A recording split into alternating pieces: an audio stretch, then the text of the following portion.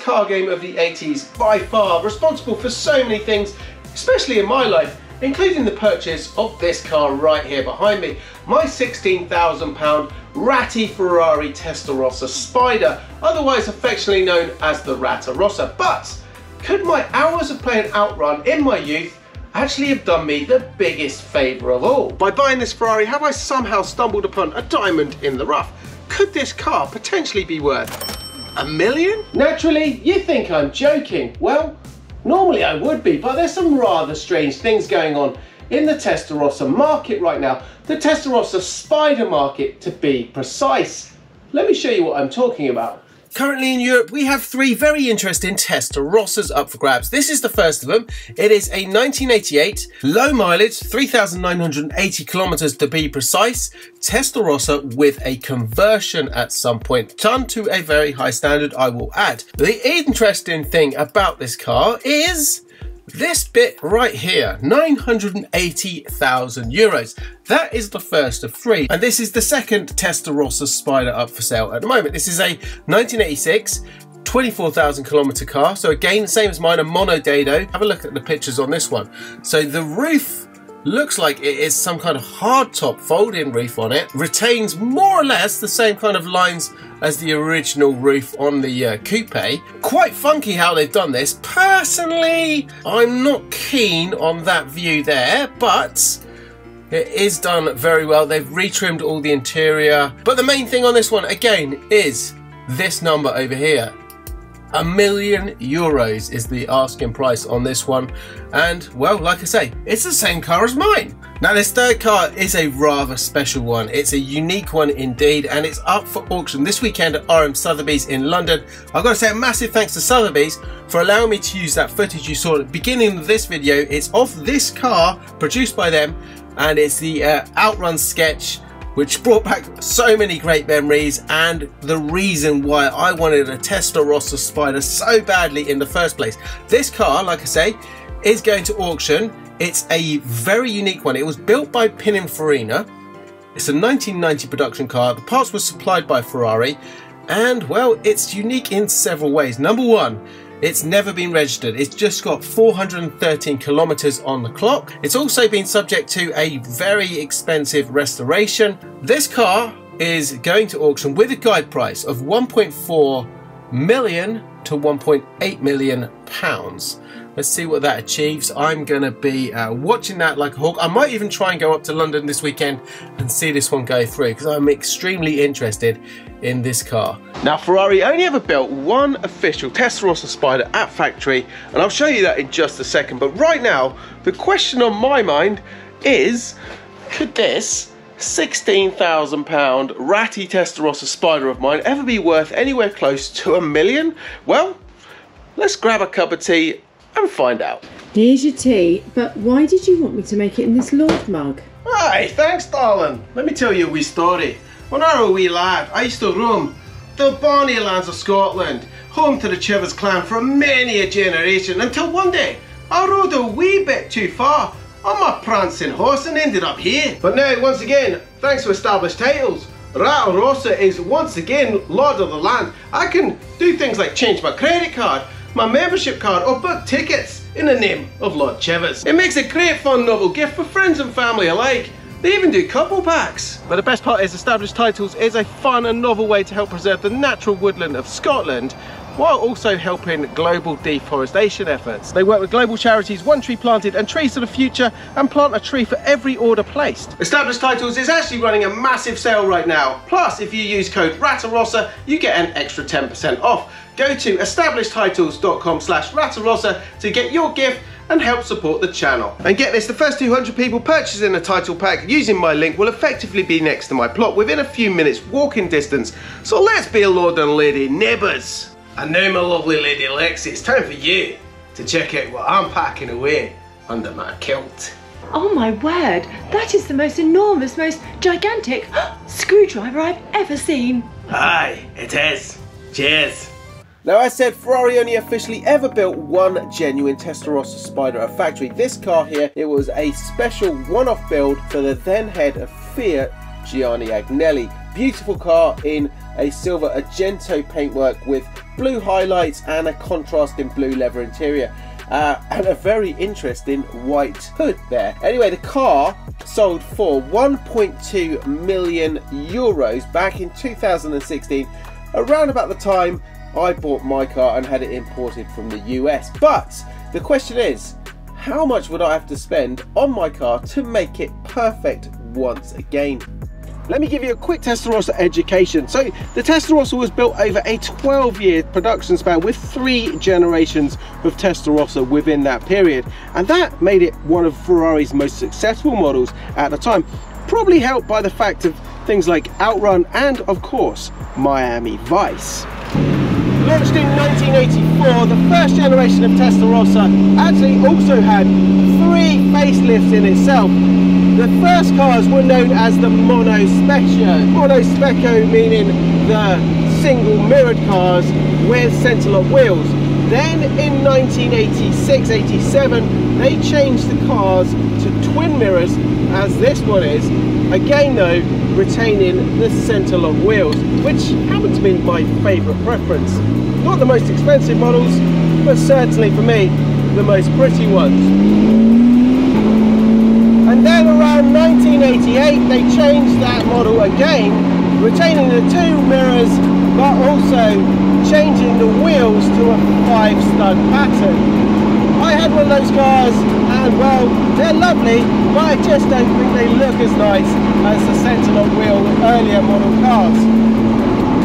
In total, 7,177 of the first generation Testarossas were actually built. Then in 1992, the second generation, the 512 TR, was launched.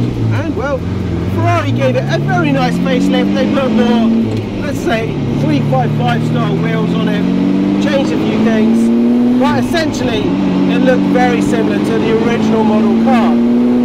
2,285 12TRs were built in total, and then the final generation 3 of the Testarossa was the F512M, which went all the way up until 1996, and only 501 of those cars were actually built, which makes them quite collectible now. But in total, Ferrari made over the 3 generations almost 10,000 Testarossas, which makes it quite high numbers in Ferrari terms. However, they only ever made one official Spider, the Gianni Agnelli car. All the others are aftermarket chops, with the kind of exception of the Pininfarina cars, which technically, well, they're a little bit more official than the homemade chops like this or the Straman chops. But the obvious question here is, with 3 current Testarossa Spiders up for sale for $1 million plus, and the original Gianni Agnelli car having sold 6 years ago for 1.2 million euros, just how far away is this £16,000 rat rod Testarossa Spider? Could this one possibly be worth £1 million one day? Let's have a look around the car. So let's take a walk around my car and figure out how much it would really take to make this £16,000 ratty Testarossa into £1 million beauty. Well, for a start, let's look at some of the shut lines. Ferraris are not great to start with, but when you are looking at this car, well, it really is shockingly bad. I like it, but if we're going to make this one good, it needs to be perfect. We got lots of problems with lines and gaps all over the place here, and then it slams up, it doesn't line up at the back here. So we would need to do a lot of work getting all the panels to line up and having a little bit of a play around with some of the hinges, for example. Same thing really on this bonnet. Look at the gap here, comes down here. Here we got a massive gap on top of the headlight, and then nothing, it literally hits the bodywork here. Same on this side, and again over here it sits proud, it almost hits the screen over here. So lots and lots of work to do with lines. We've got splits in the actual bodywork here all the way along. Look, I think that's just filler that's gone on top of it when this car was obviously in some kind of accident to start with. And the same thing here with the rear deck lid, lots and lots of problems. So first of all would be sorting out all the bodywork, making that perfect. Then we are talking a very good respray on this car. So number one would be all the body gaps, sorting out all the panels, all the alignments. So ground up, just go through everything. Things like, for example, just the front grille there. All stuff that is actually doable. Nothing really is difficult there. So that's number one. And then we come to the interior on the car. Well, one of the reasons they did not put the Spider into production for the Testarossa was said to be the rigidity. They just couldn't get the flex correct on the body. Well, this one has had a lot of strengthening already added, and to be fair, it's quite a solid car. It's not bad compared to the coupe which I owned before, and well, the only thing really here would be just tidying up some of these welds, but it's not bad. The next thing was obviously going to be retrimming the interior. Again, it's all original in here, so we've got things such as all of the original steering wheel, all the switch gear, dash, everything original colors. The dash was actually replaced. That was a new dash because the old one was so bad, and I found that for £50. Then we've got the seats. They would all need doing, but again, it's all original Ferrari. Some aftermarket stuff that I retrimmed with the roofline in here and here, that could all be tidied up, but it's all doable. There's nothing really bad there. Everything is correct. We've got a little bit missing here, but I can find that. So interior wise, it can be done. It's not really expensive. There are ways of doing it, as I showed you with the Stradale, which are much cheaper than going to the well-known guys who retrim them. But even if I did, what's the worst case scenario? Now if we have a quick look inside the engine, open this one up, then we come to the engine area, and this is where this little car is a bit of a gem. This engine is actually a low mileage, 16,400 miles, which in Ferrari Testarossa terms is really quite good. We do obviously need to do a little bit of work here, but the engine itself is solid. Cleanup on this is really all it would need.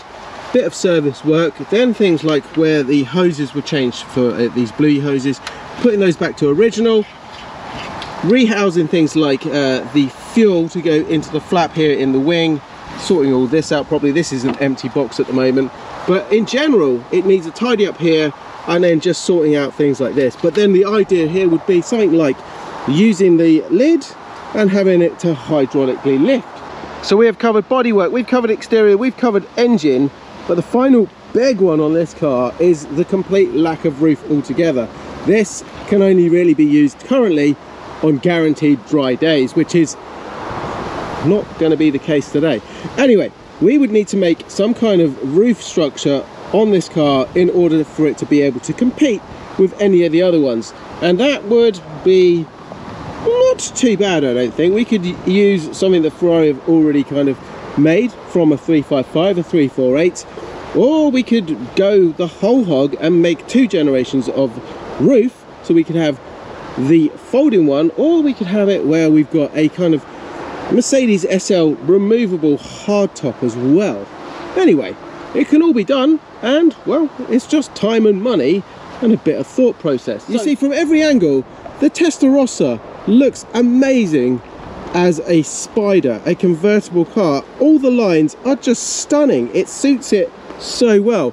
So why Ferrari didn't actually make it into a convertible and put it in production, well, we'll never really know. But just look how cool it looks at the back there. Just so square, so wide. As a normal coupe, they look menacing, but as a roofless Spider, look how big it looks at the back. Anyway, the car is fantastic. I love driving this, and obviously with no roof you get to really experience the sound of that sports exhaust at the back, which completely changes the character of this car. It makes it into an absolute monster. So that is my £16,000 car, and that's really what it would take to put it right. But how much do you think that would cost? I would love to know your thoughts in the comments below. Personally, I think it could be done for sub £100,000, that is, maybe even less. One thing on a Testarossa you really do need to change, and that is the exhaust system. The stock muffler from Ferrari sounds terrible. you get into this glorious flat 12 engine car, and it's such a letdown, such a disappointment. However, it's easily rectified by simply installing a sports exhaust. Wow, you unleash the beast. This thing sounds absolutely epic. Let me show you.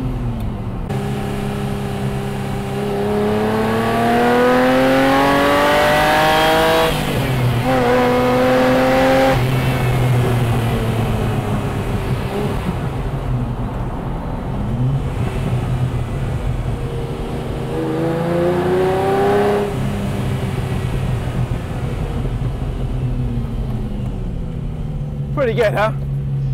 So what do you think, guys? Could we do it? Could we make this ugly duckling into a swan once again? Should we do it? Or should we just enjoy it like this and save all the bother? And then finally, if we did do it, how much do you think it would cost to transform this into something pristine once again? Now, don't forget, stranger things have happened. We've had abandoned 250 GTOs sat in the field for years, rescued, restored, and now worth over £50 million. So stranger things have happened in the Ferrari world before. Anyway, guys, love to know your thoughts on this one. Don't forget, you can check out what I get up to on a daily basis over on my socials. Smash the like button, subscribe to the channel if you're not already, and I will see you all in the next one. Ciao for now.